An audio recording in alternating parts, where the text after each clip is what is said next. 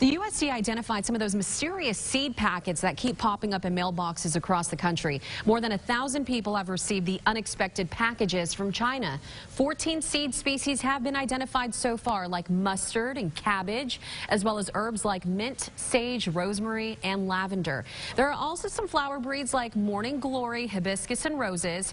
The samples identified so far are harmless, but the USDA is still warning people to not plant them. Here in Arkansas, the State Department of Agriculture is warning people to not even open those packages. Government officials don't believe it to be any more than, quote, brushing scam, but they still want to know about it. So one woman in Little Rock got some of the seeds in the mail and tells us it was unnerving. It's just creepy that your address is out there, you know, for somebody to just randomly send you something. And like I said, you're taking a chance opening a package that with your name on it.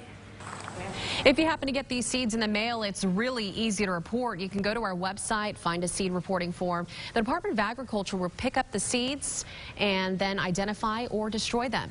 All right, so as the COVID-19 cases keep rising, demand for gas is dropping across the country. But let's take a look at where Arkansas ranks on the map right now. It's at the top 3 with the lowest gas prices. Here's the average here, $1.87. It's down 1 cent from last week.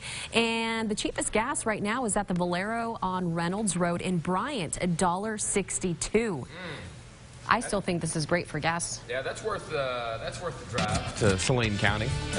They say it's great for us as customers. I'm sure the companies are kind of like, oh, it'd be nice for those prices to go back up. It's all about those Kroger points. Them Kroger points will get you in the right spot now. All right, guys, let's talk about top trends. You can now buy merchandise, just in case you were wondering, from the 2017 Fire Festival. Who remembers this? All right, this was this huge fraud of a music festival that's supposed to be in the Bahamas. All right, it's a huge scam. So U.S. Marshals are auctioning hats, shirts, wristbands, and other branded items. Proceeds will go to victims of Billy McFarland's, listen to this, $26 million scam. Wow. Wow.